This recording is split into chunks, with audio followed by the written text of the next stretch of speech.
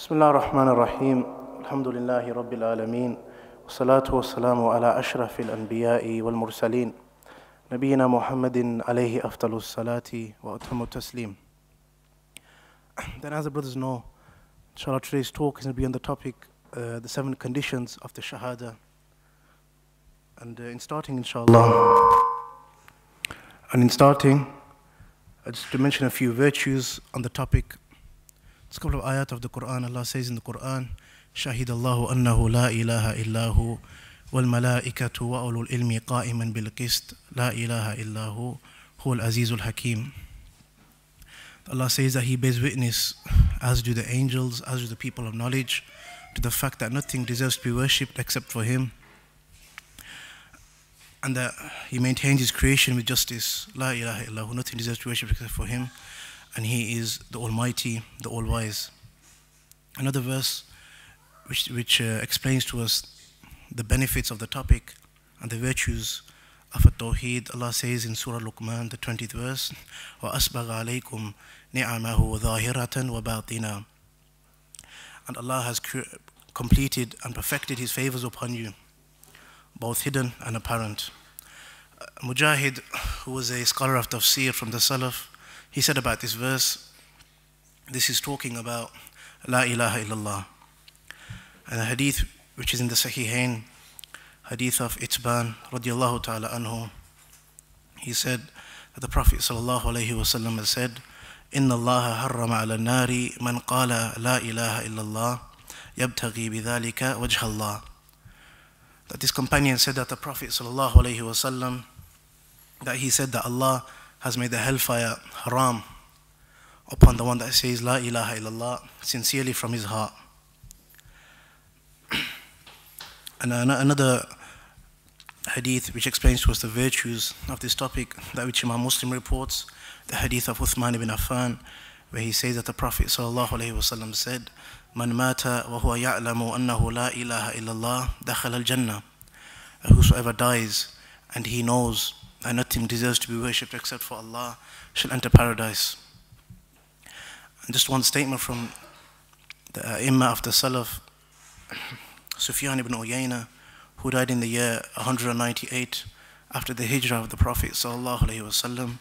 He said the biggest blessing Allah has ever given to a slave is that He has taught him the true meaning of La ilaha illallah.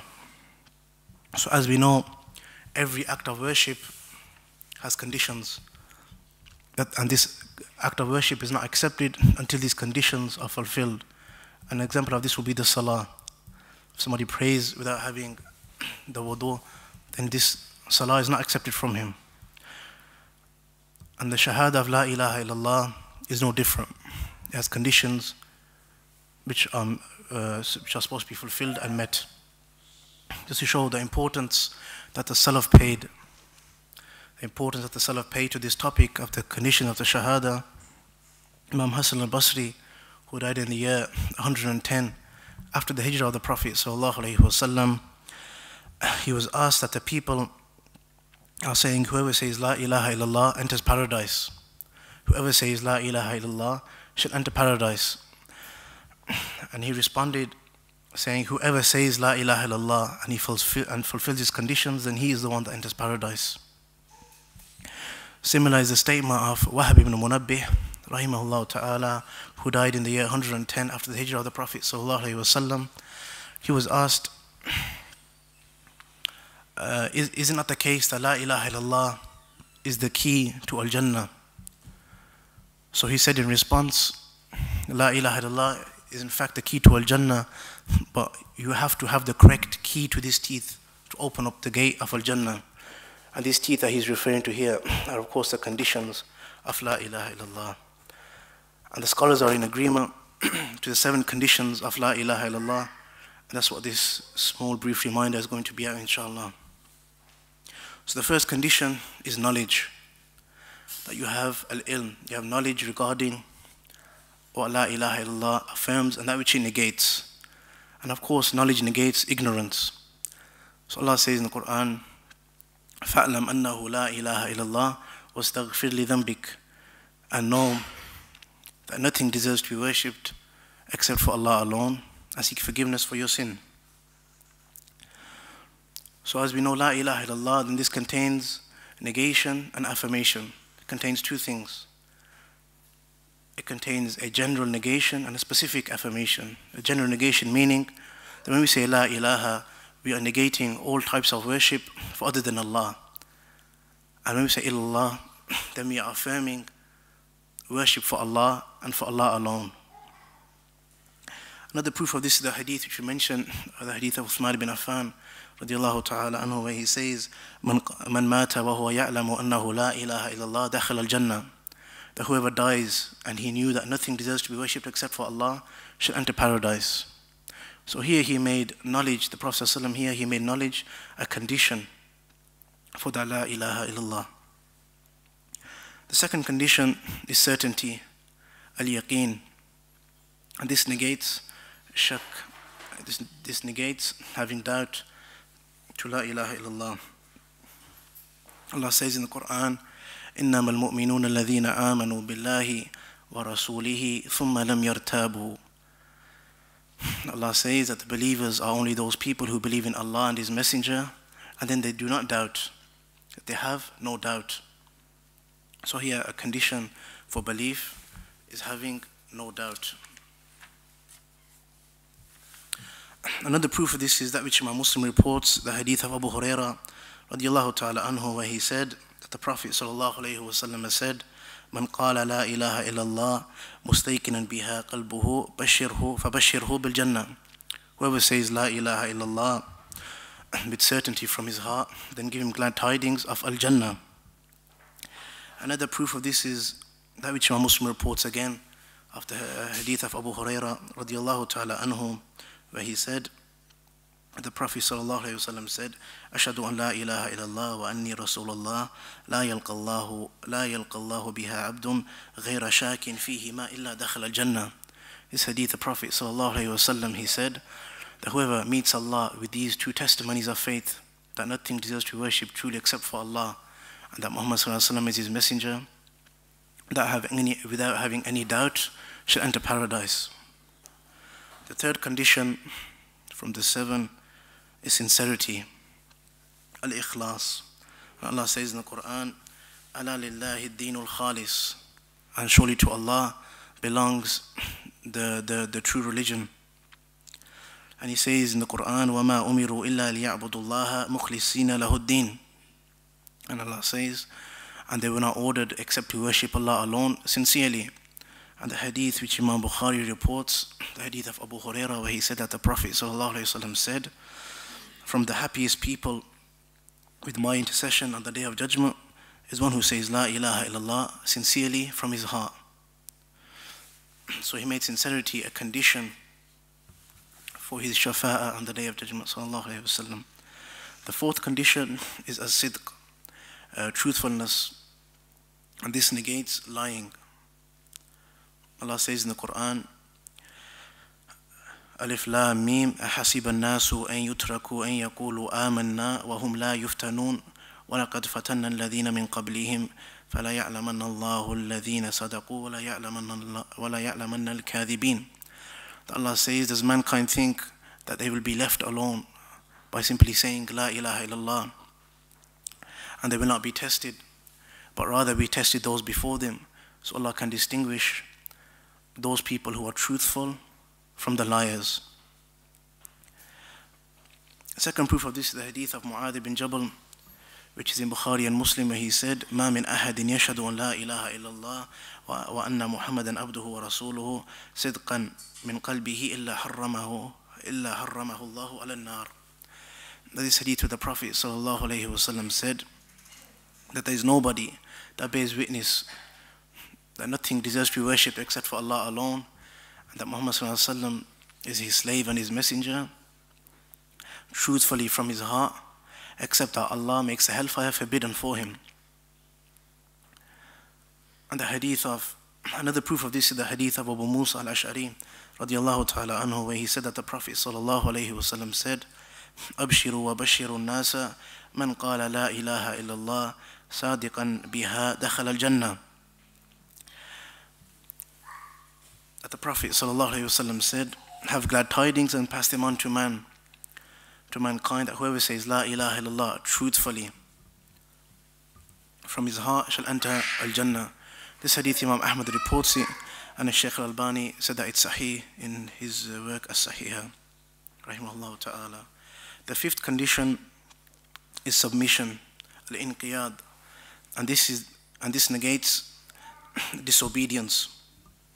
Allah says in the Quran, وَمَنْ يُسْلِمْ وَجْهَهُ إِلَى اللَّهِ وَهُوَ مُحْسِنٌ فَقَدْ اسْتَمْسَكَ بِالْعُرْوَةِ الْوُثْقَى وَإِلَى اللَّهِ عَاقِبَةُ الْأُمُورِ. Allah says, whoever submits his face to Allah and he has ihsan, he is a muhsin, he is a good doer, then he has grasped firmly al-urwatu al-wuthqa. The scholar said that here this means La ilaha illallah. So here submission is made a condition to be from the people of La ilaha illallah. The sixth condition is al-muhabba, which is love.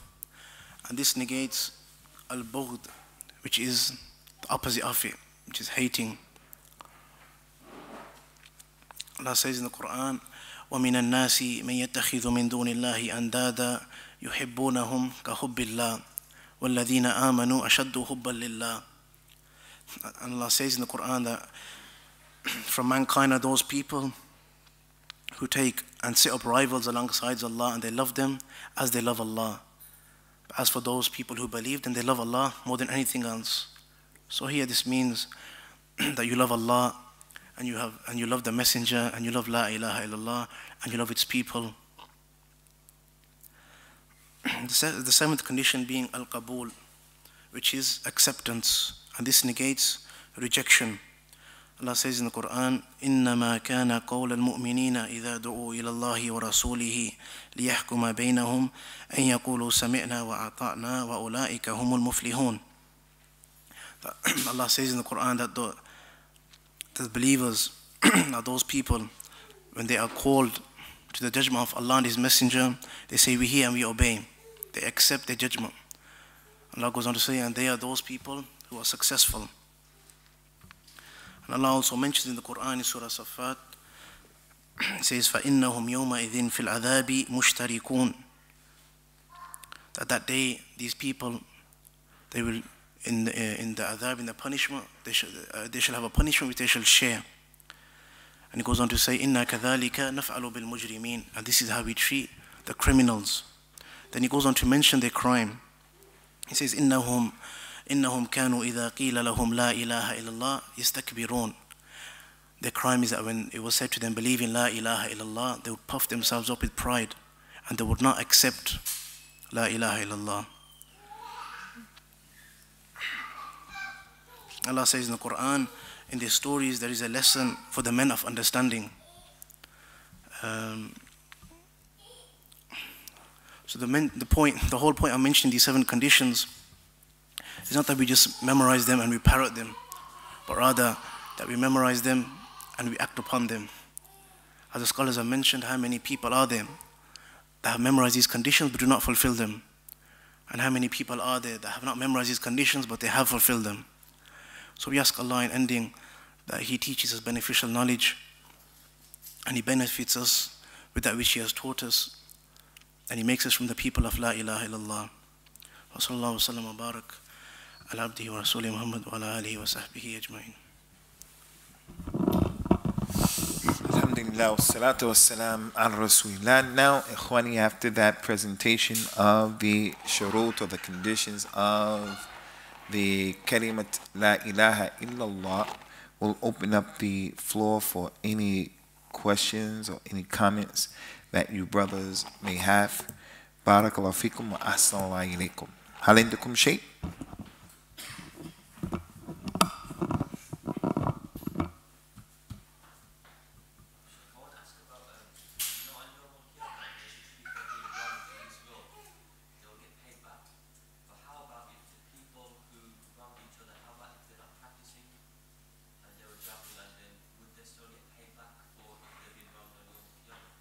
What's the question from the beginning? People who are jahil and not practicing Islam, and if they're being wronged, but they're Muslim, they're being wronged in this world, will they still get paid back on Yawm al-Qiyamah when people get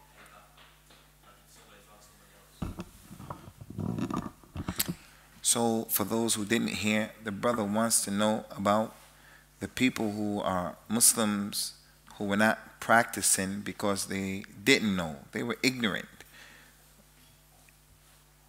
And they were oppressed by people. The ignorant people were oppressed by people.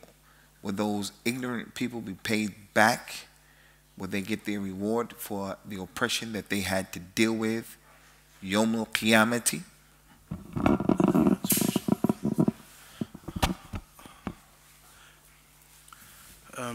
That from which I know, it's not a condition. Knowledge is not a condition for you to have your rights. So inshallah they are rewarded and did you get their haqq? Because knowledge is not a condition to have your haqq. How if it's not just knowledge, but the people who are they're rejecting, they don't want to practice the deen because of their own desires, for example? How if they're sinful people and they're not bothered about the deen, but they don't want to follow the conditions. They're not just ignorant, but As long as they're Muslims, they get their haqq inshallah. As long as they believe in Allah and the Messenger and they meet the Muslims, they get their haqq inshallah.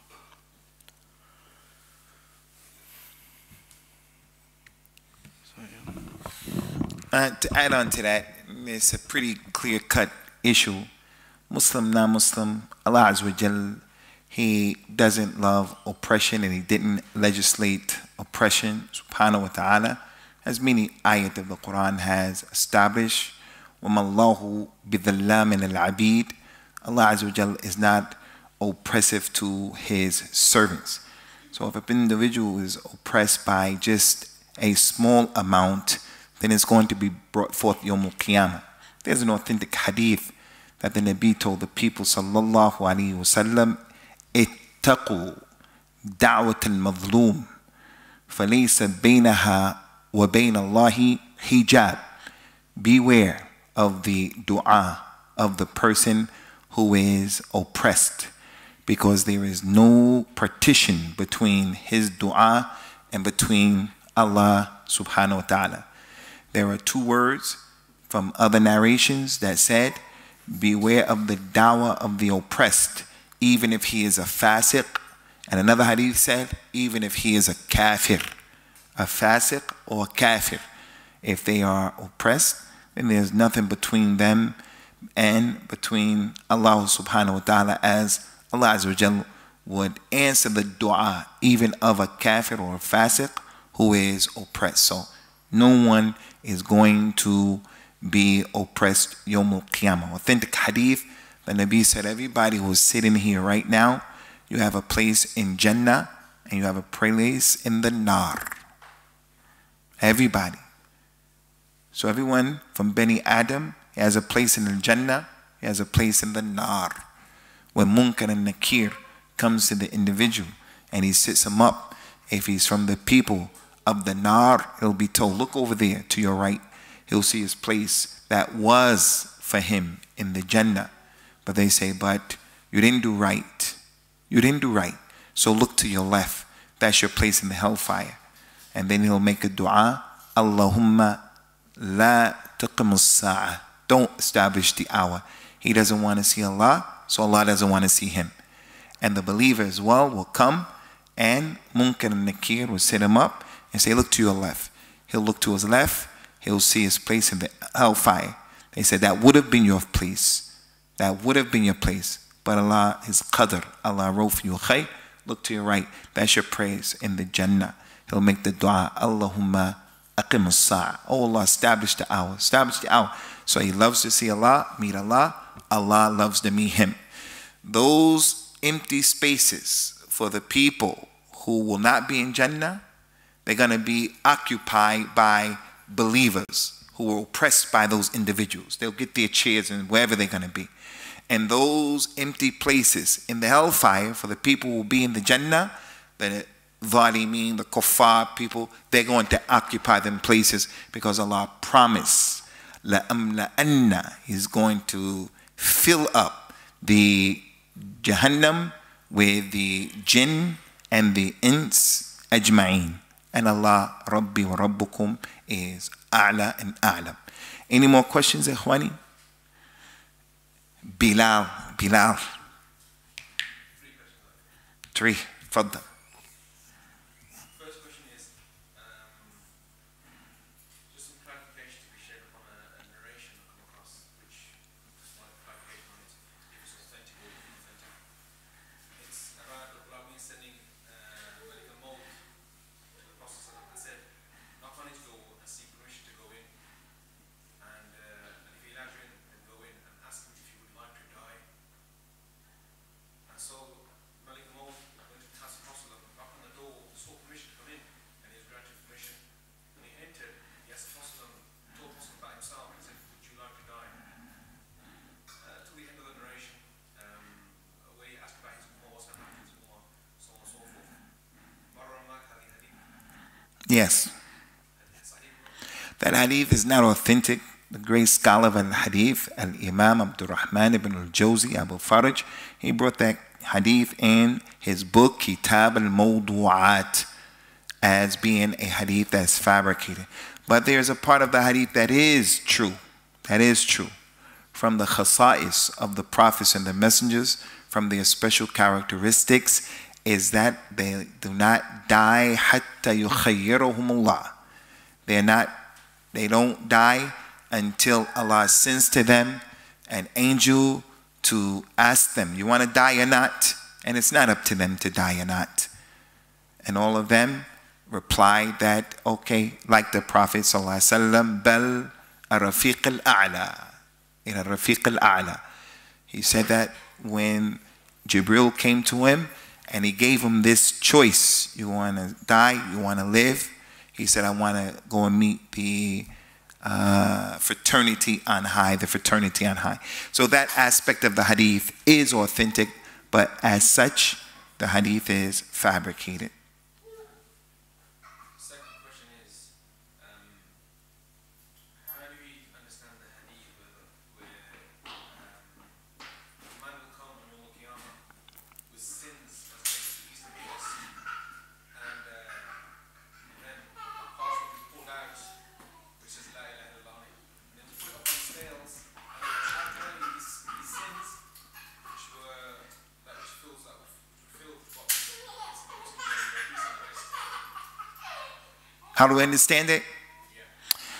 So our brother Bilal wants to know, what is the understanding of the hadith where a man will be brought forth Yawm al-Qiyamah, and he'll have scrolls laid out before him, 99 scrolls of all evil deeds, and he'll have a card or a bataqa, and on that card is La ilaha illallah, and his 99 books of bad deeds will be put in the scale, and the bataqa will be put in the scale, and La ilaha illallah will outweigh it.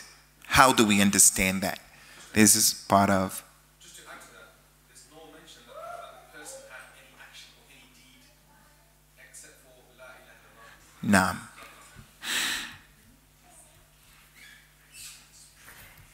So, Akhuna Yusuf, inshallah.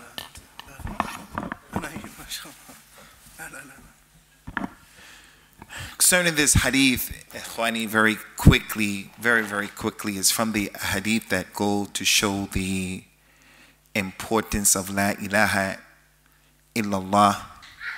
As Allah Ta'ala mentioned in the Quran, in Allah, La yaghfiru an yushraka bihi wa yaghfiru ma duna dhalika liman yasha'u.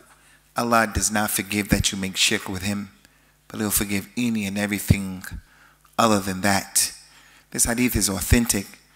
And Shaykh al-Islam Ibn Taymiyyah mentioned about the hadith, as Yusuf mentioned, that according to the statement of the Salaf, like Al-Imam al-Hasan al-Basri, as he mentioned, they used to say that La ilaha illallah is the miftah of al-Jannah, but every key, it has some teeth to it.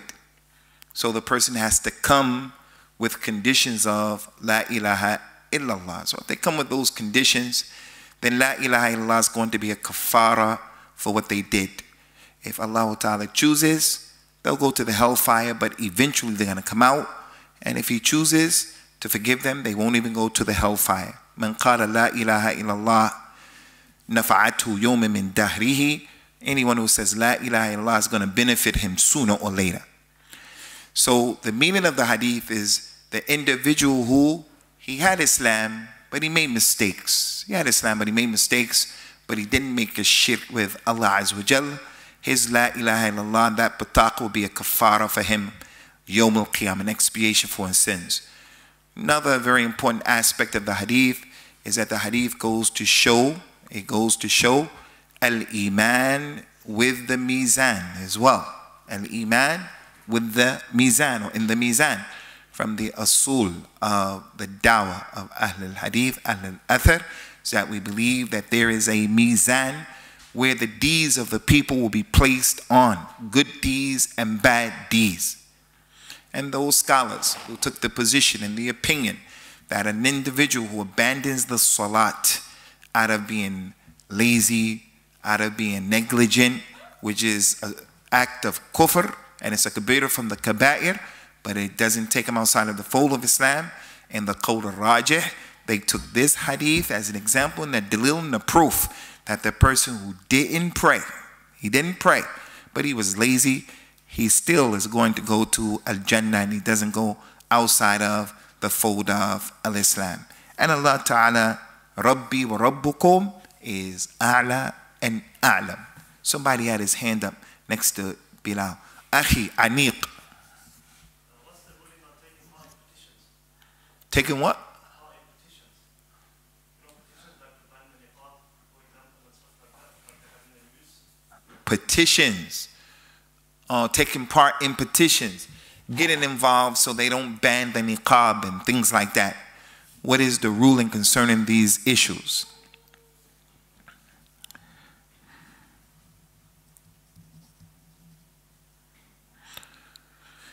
Concerning the issues of petitions, there are a number of fatwa of the Sheikh and the Imam, Shaykh ibn Uthaymeen, where these issues were presented to him, that we live in Western societies where we have to get involved in the political sphere and arena in order to get aspects of our religion practiced, or things that go against our religion to be prevented. What is the permissibility of that?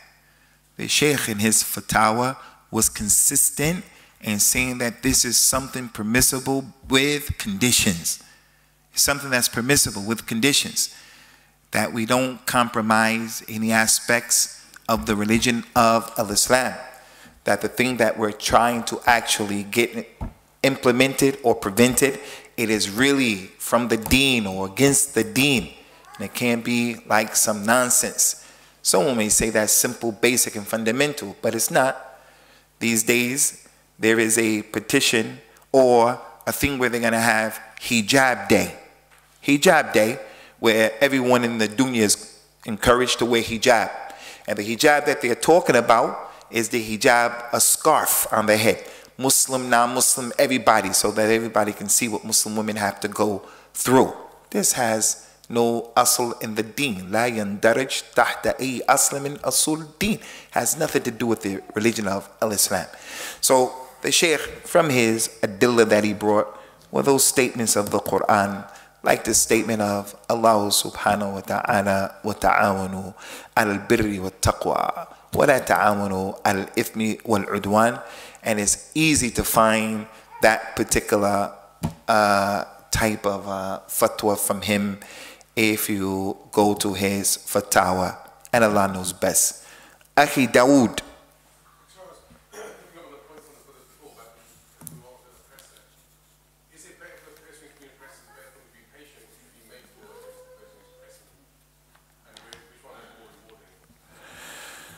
Is it better for the person who is being oppressed to be patient, or is it better for the person to seek his haqq?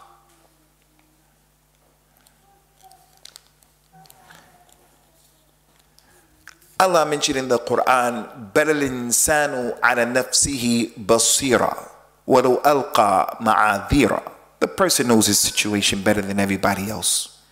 He knows his situation better than everybody else. So he's the one who's going to determine that. Should he be patient? Should he not be patient? But the Nabi did tell the people in the times of the fitna, sallallahu alaihi wasallam, he told a man, when the fitna happens, take your sword and break it off on the mountain of Uhud, and be the son of Adam that was killed, and don't be the son of Adam who did the killing. So that man had a right to protect himself. He had a right to protect himself. But the Nabi advised him, be the son of Adam who was killed, and don't be the son of Adam who did the killing. Those scholars said, but that's in the time of al-fitna, when there's fitna going on and stuff like that. And fitna suggests you don't know up from down, sunnah from batil, haqq from whatever. You don't know. So in that time, don't engage. Don't say nothing. Don't do anything. But if someone is outright oppressing you, that oppression can have an impact on the quality of your life and your children's lives, and people who are close to you. You have every right to get your haqq from them. So the individual, he knows his case better than everybody else. With that, ikhwani, we're going to stop right here, inshallah azza wa jalla. I just want to mention to all of you brothers that our brother Yusuf, he came back from Al-Medina, and he's with us in this vacation time for him. And he came today in order to participate in the dawah. You young brothers, we hope that you will all continue to see Allah Azza wa Jal as being able to do any and everything. Any and everything. You have the opportunity to also go to Al-Medina or Mecca or any other of those institutions over there in the Arab lands or other than that. But in the meantime, in between time, we all have a religious responsibility, inshallah Azza wa Jal, to continue to be students of knowledge to the best of our ability and what our situation allows us here.